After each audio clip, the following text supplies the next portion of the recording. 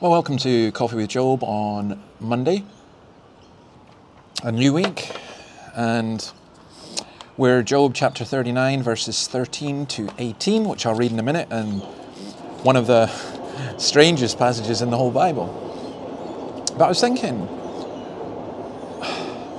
why do we do this? I mean, isn't it strange how we've gone from being obsessed with climate change, to being obsessed with COVID, to being obsessed with war in Ukraine?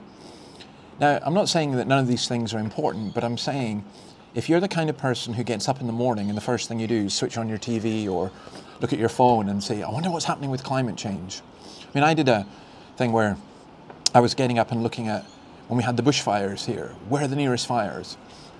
And then what are the numbers with COVID? And what's the situation in Ukraine? By the way, you can hear our trains, they're back for the first time in months to a full-time schedule. Peace and quiet's gone. But with all of that, I wonder if you think, why bother with this? Why bother with looking at Job? Why don't why on Sunday, why don't all the preachers preach about war or something? Well, let me suggest to you this, that in reality, the government of the world is a puzzle. If you think you understand Ukraine, you know the good guys and the bad guys, I want to ask you to think again. It's just never that simple. The government of this world is complex, and we tend to reduce it to a Facebook soundbite or a Twitter soundbite or a meme or something. And we go that there's the good guys, there's the bad guys. And that's just not the way that it is. There's so much complexity in all of this. And I think that's where this passage actually comes in. Now, you say, Job with his suffering, how does the ostrich work? How is that part of the answer? And with all that's going on in the world, how is it part of the answer? Well, let me try and explain. So Job 39, verse 13. The wings of the ostrich flap joyfully, though they cannot compare with the wings and feathers of the stork. She lays her egg on the ground and lets them warm in the sand, unmindful that a foot may crush them, that some wild animal may trample them. She treats her young harshly as if they were not hers. She cares not that her labour was in vain, for God did not endow her with wisdom or give her a share of good sense. Yet when she spreads her feathers to run, she laughs at horse and rider.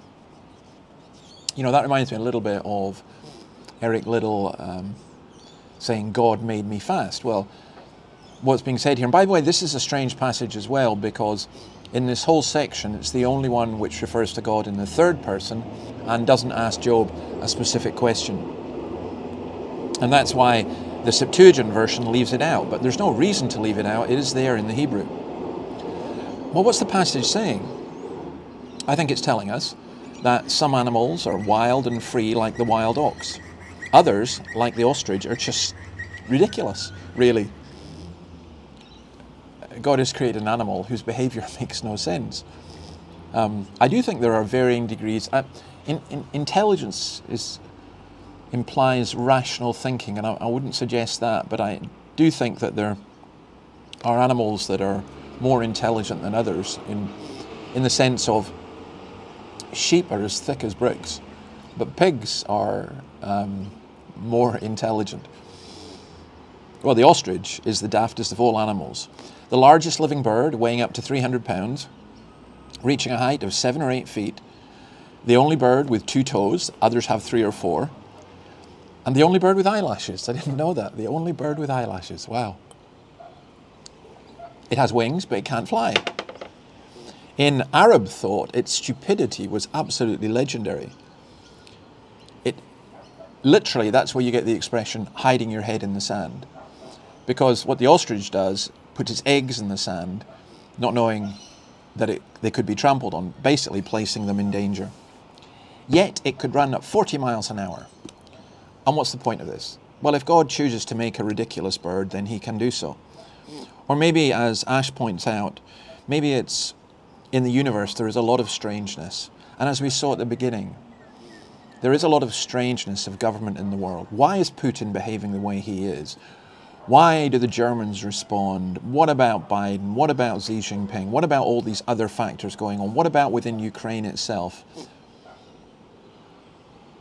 Well, we don't know in some things. God may make it plain in the end, and God may make it plain in the end why he created the ostrich. But I do like the way that Ash sums this up when he says, you know, there was one who looked foolish and who was crucified for that, and that was Jesus. Yet in him is the key to all of this.